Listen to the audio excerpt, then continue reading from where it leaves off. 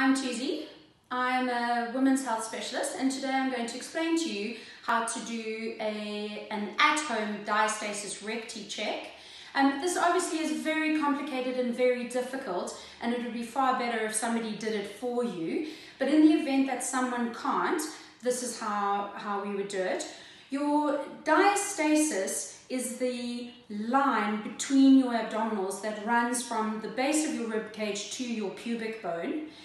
There are two things that we are looking for. We're looking for, is there tension in your muscles? So if you put your hand on your belly, can you feel your muscles push back at you? And how we would rate this is superficial is really good. I can feel tensioning. Moderate, I have to push my fingers in a little bit to find some tensioning. And deep, I can go all the way into my belly. The second thing we're looking for is there gapping?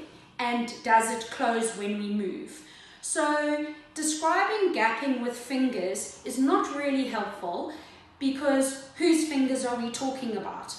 Okay, so what I think would be better is if you just find whether there's a gap, and then when you activate your tummy, does the gap actually close? And then based on those two things, you can rate how your belly's going and then see if we can progress it thereafter.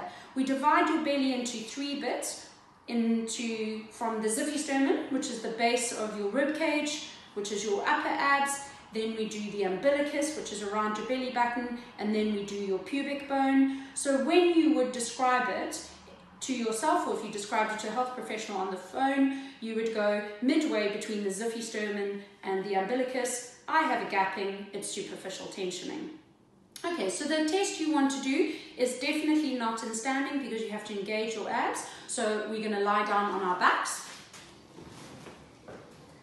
Okay, so I'm going to pull my tights down so that you have more of a view of my abs. So when we would start, you would first of all find the curve of your ribs, find your xiphisternum, and then very gently palpate or touch the whole way down the center line from your xiphisternum to your abdominals and then to your pubic bone. Okay, so once you have an idea of how hard to push, which isn't very hard, kind of similar if you were rubbing cream on yourself, you then want to find out what your belly feels like at rest. Then once you know what it's doing, is it superficial? Is there a little gap? I'm not really sure. You can then write that down. Thereafter, you think about engaging through your belly. Now, when you think about engaging your belly, what we want is a very gentle pelvic floor engagement and very gentle belly button to the spine. So there shouldn't be masses of movement. You shouldn't be gripping. It's just a very gentle 30% contraction. And then you do the same thing again. Can I feel tensioning the whole way down? Do I lose it? Is there a little gap above my belly button or below my belly button?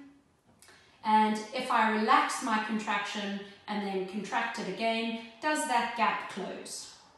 Okay, so then once you've done that, you then go on to your leg movement. So we do the same thing again, engage through the belly, lift one leg up, and then you're going to work through your tensioning. Is it superficial? Is it moderate? Is it deep?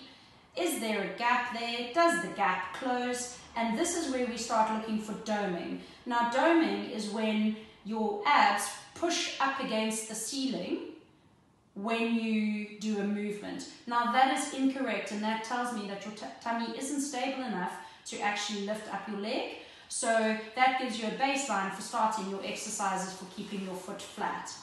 Okay, so with the legs, we test left and right. And then the last thing that we're going to do is we're going to test a head lift. Now, realistically, at 6 weeks, there will be a little bit of doming and a little bit of gapping with a head lift.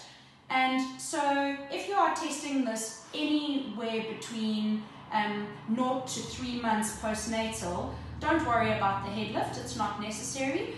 But at 3 months, you want to test it because it gives you an indication of whether or not you could do a sit-up.